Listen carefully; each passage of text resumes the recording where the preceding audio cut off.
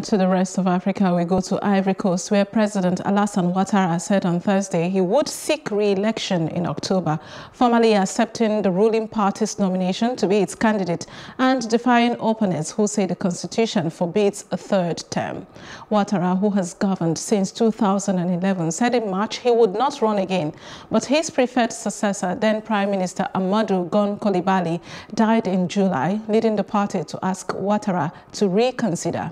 The election is seen as the greatest test yet of the tenuous stability achieved since a brief civil war in 2010 and 2011, which killed about 3,000 people following Ouattara's first election win.